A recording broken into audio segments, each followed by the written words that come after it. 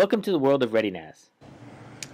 Now let's take a look at the ReadyNAS 316 front panel display. There's a 2-line LCD.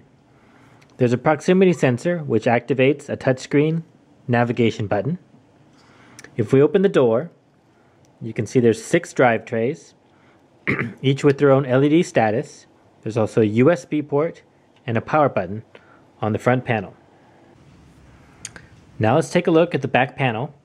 We have 2 eSATA ports, 2 Gigabit Ethernet LAN ports, 1 HDMI port, 2 USB 3.0 ports, a reset button, the connector for the power cord, a master on-off button, and a security locking feature. Thanks for watching, and we invite you to learn more at www.netgear.com/ReadyNAS. ReadyNAS from NETGEAR. Storage made easy.